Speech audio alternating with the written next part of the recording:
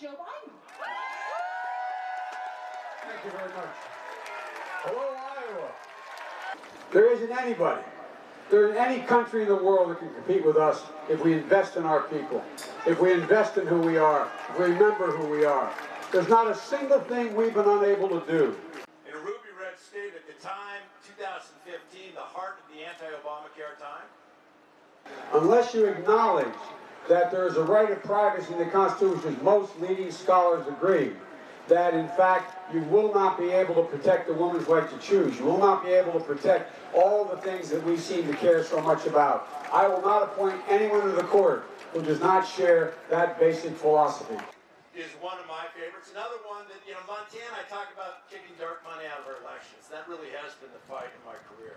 The only thing that's happened is it's gotten worse. The way there's an attempt to divide us in a way that in fact is totally contrary to who we are. We really are in a fight to restore the soul of this country. We've led the world in the past because not just that we're the most powerful nation in the world, but it's been not the exercise of our power, it's been the power of our example.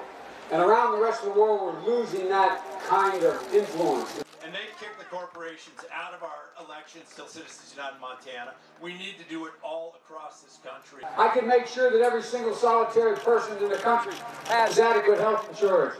Build on Obamacare. Make sure it has a public option. Increase the prospect of how we're going to lower drug prices.